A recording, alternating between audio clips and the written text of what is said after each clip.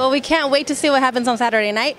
I'd also like to get your thoughts on a great fight that's coming up with Monster INOUE taking on NONITO DONAIRE. I see your face like, well, what are you expecting on that fight? Well, I'm going to be ringside in Japan there with Nonito. Yes, they call INOUE the monster, and a monster he is. Another one of those top 10 pound-for-pound fighters. But I have to tell you, you go to BoxRec and you watch who has he fought, and you will see he hasn't fought anybody close to a NONITO DONAIRE. And then you go on BoxRec and you see on who NONITO DONAIRE has fought, and you're going to pretty much see the who is who.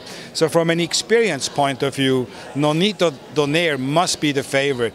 Now, from a punch point of view, they call him the monster.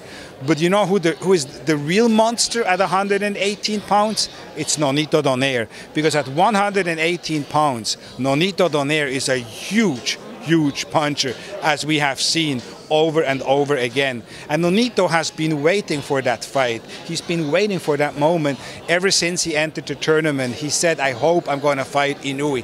Because what he's seen flaws in INOUE's style, and he intends to fully expose those flaws. So it's going to be a great matchup. Whew. We definitely can't wait. I hope to be there. I hope to go to Japan and check that fight out. Excellent. Richard, thank you so much for your time, and we'll see you Saturday and hopefully see you in Japan. Excellent. Okay, thank you. Thank you.